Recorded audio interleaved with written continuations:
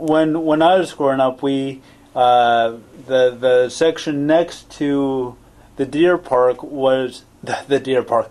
The dog park was the deer paddock. Right. Now there's something else going on there now, or yeah. Well, some years ago, I don't know the exact year, that fence was put back up. There used to be a deer paddock there, and those deer were shipped to Natural Bridges, a national park in Virginia. Oh, okay. Some people mistakenly think the deer in the park now are descendants of the deer that were in the deer paddock and that they were let loose. That's not the case. The deer were shipped to Natural Bridges. And then the fence was taken down. Right. But then about 20 years ago or somewhere like that, the government of Essex County figured they'd handle the deer population problem by building the paddock again, and they put all that fencing up again in the same spot basically, and they thought they'd gather deer in there and then they'd ship them somewhere else, and then they gave up on that idea, and so it sat there unused for quite a long while. Right. And so they put the dog park in there, which was kind of one use of the area, which has been very good and very popular with people. And then the South Mountain Conservancy discussed with the government, Di Vincenzo and Dan Salvanti, who's the head of the recreations and parks, about making it a deer exclosure. In other words, the deer can't get in there either. They were going to be put in there so they couldn't get out, but now they can't get in there. And so it would be a good test of regenerating the forest. I see. Because the deer aren't in there. Right. And so we now have called it, the Conservancy has called it the Wildflower and Forest Preserve. Okay. And a woman on the board of the Conservancy who lives here in Maplewood, very near the park there, by the name of Tricia Zimick. She is in charge of the reforestation project. Oh, nice. Okay. And do you have any comments on the deer? On the deer hunt? No, it's I've been against hunting just on a personal basis, basically all my life, and it's not something I find pleasant. Right. It's not an activity I would participate in. And actually, the problem is created by us, human beings. The deer have overpopulated the area up there because they can live off our front yards and our backyards. Right. And sometimes I'm going to say the houses near the park, but sometimes houses pretty far away from the park, actually. I've seen them in my backyard, and I live a 12-minute walk from the park. That's kind of interesting because we think the issue is, I mean, one is that they have nothing up there, but another thing is that we have so much down here that it's helping them. And it starts growing earlier than what grows by nature in the park. And therefore, we've in part created this. There's no natural enemies anymore. Right.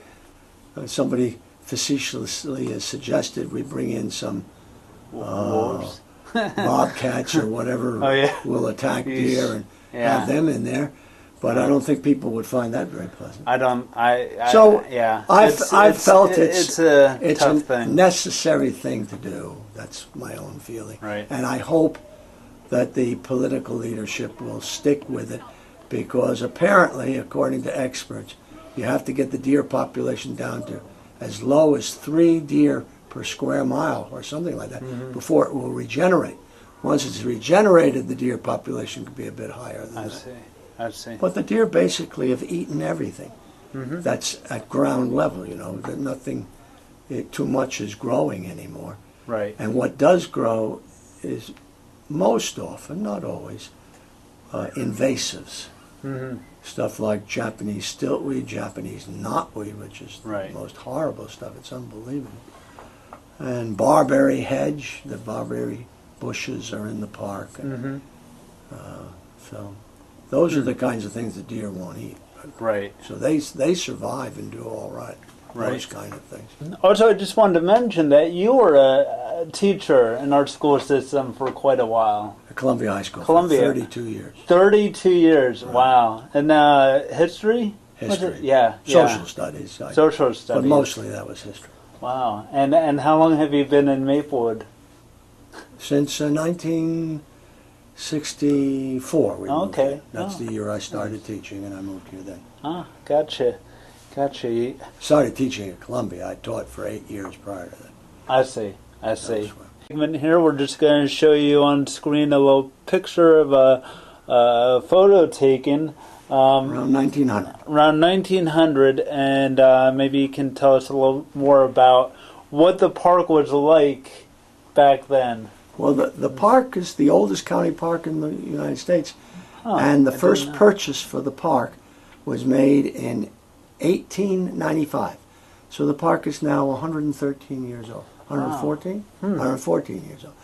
And the land up there had been ravaged by the demand for wood to make paper. Right. And so the thing that's surprising to most people is that the land had been basically denuded of trees in most of the area. And this photograph, which is from a postcard in the postcard collection at the Milburn Short Hills Historical Society, and I took a photo of it. So it looks better in the postcard itself, but Right. it's a photo from Washington Rock looking down over Milburn, and there's barely a tree standing Yeah. in the photograph. And I've seen other photographs in the park, like looking down the hill towards Maplewood. There's not a Right. tree standing till you see the houses of Maplewood, then there's trees in those yards. Right. And also, I mean, and is that because of the paper mill?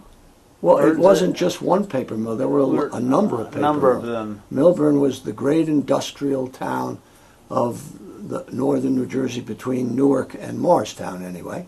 Newark, of course, was industrial. But that's why it's called Milburn, because it had so many mills. Oh, right. They had paper mills, they had hat-making factories, felt hats was a big thing yeah. there, too. But the paper mills, of course, used the wood. Right. They used the wood. Right. And then the way they cut the wood is that they slashed it down and the branches were left, and then there were a lot of fires up there in the park. Right. And Right. it wasn't so great either. In fact, when the park was founded, they had 12 fire wardens. Now we don't have a single one. Of course, Wow. the local fire departments will take care of something. But Yeah. Yeah. they had 12 fire wardens in the park because there were so many fires going on. Wow.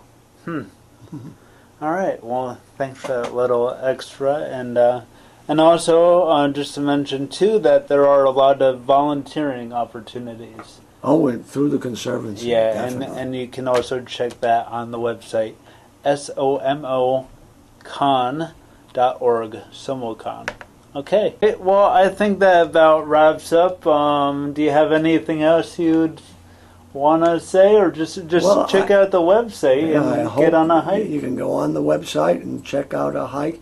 The hikes are of all different sorts.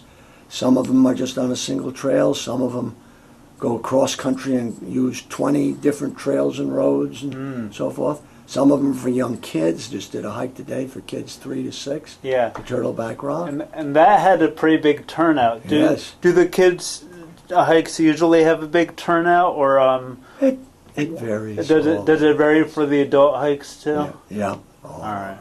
Gotcha. Well, thanks for coming in, and everyone out there, get to the reservation, hike it. If you've never been there, you're just missing out. It's a amazing place. Thanks again for coming out. All right. To be here. Great.